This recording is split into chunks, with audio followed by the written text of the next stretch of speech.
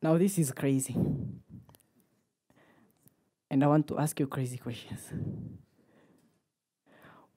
When was your last time you went to a salon for a hair shave? Was it yesterday, last week? Now, again, how often do you go there? Twice a month? Twice a week? Now let's think, where does all the hair goes to? Of course, all of us know it goes to the dustbin. Now, after that, where does it go to? Okay, I know you have those puzzling answers and you want to know more. This is my story. 2018, when I was in high school, I was here sitting in a school salon on one weekend, and I was seeing all that hair down the floor, and I had all these questions. Where do people take this hair and what happens with that? Crazy. Yeah. So, challenge number one was how to change that to be something, because at that time, of course, I needed money. I wanted to change. I know these trash to treasure stories now, and I wanted the trash to treasure story here, and I want to be the main guy there. So, challenge number one, how to change that into something treasure. So, as a science student, of course, I was doing my physics, chemistry, biology, one of the toughest A-level combinations to deal with, honestly. So I loved science, I loved innovation. So I went to a laboratory. And then at night, I was going in these school salons, and then I was stealing the West hair after people having their hair shaves during weekends. We do it during weekends. So I went to this laboratory, and of course, I had only 2 lab techs knowing that what I was doing for a period of more than 6 months. Then I got my private room in the school compound where no one gets in, no one gets out. Because it was crazy. Why are you dealing with human hair? So I learned in class that human hair, just as your nails are all proteins. Okay, proteins, right? So I researched. I wanted to know more about it. And okay, proteins, think of balls together, like think of 4 balls, just 4 balls, soccer balls, all together in a line. This is how proteins are. Now these proteins, when the single balls are separated, those are amino acids.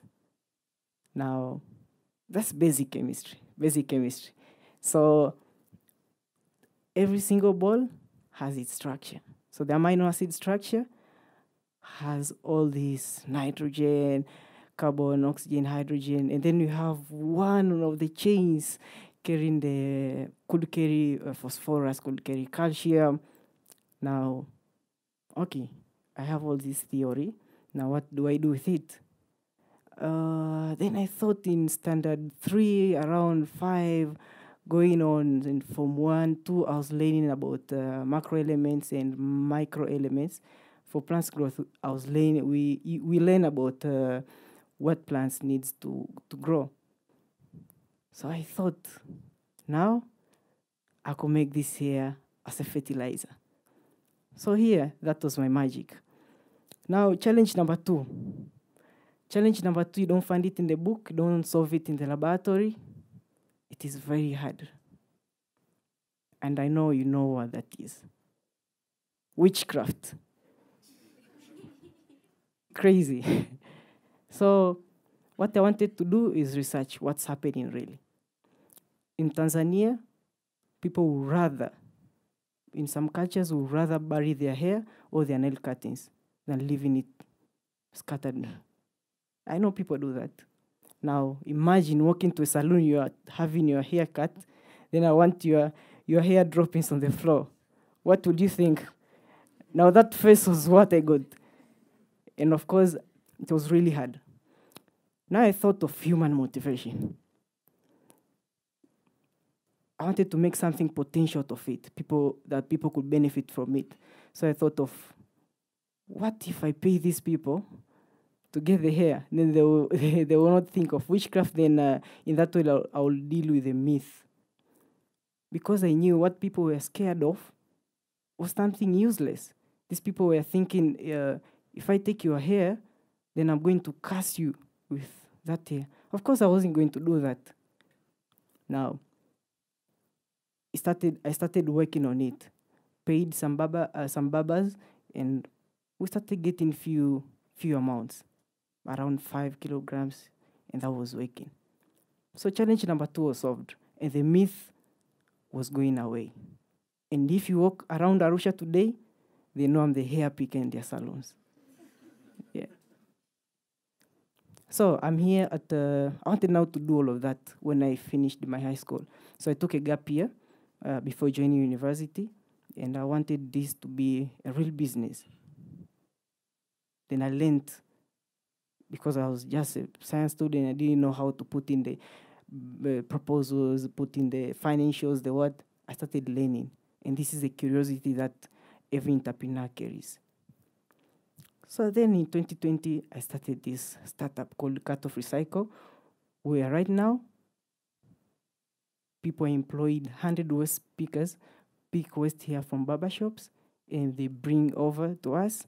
It is paying them, and in Arusha, we have already reached a small percentage, around 100 salons out of 500 salons that in no time will reach. And then this will expand to more places. And right now, I have orders from everywhere around India, Botswana, Brazil. They want our fertilizers. Now you see, this is how you change an opportunity that's unusual to be something potential and meaningful. And you do that by trying, failing, trying, then again testing it. Don't worry about it. My first few products were provided for free because these farmers are using their urea, they're using their usual commercial fertilizers. Then you're telling them, here is my hair fertilizer. How do you do that? They don't even take it. So these people came back, not because our price was 5 times cheaper, but because we offered them exactly what we wanted. So now remember, you may not see them now, but opportunities exist everywhere. It's time for you to think of them. Right, one full step after your door, in your neighborhood, there's always an opportunity for you to work on. Thank you.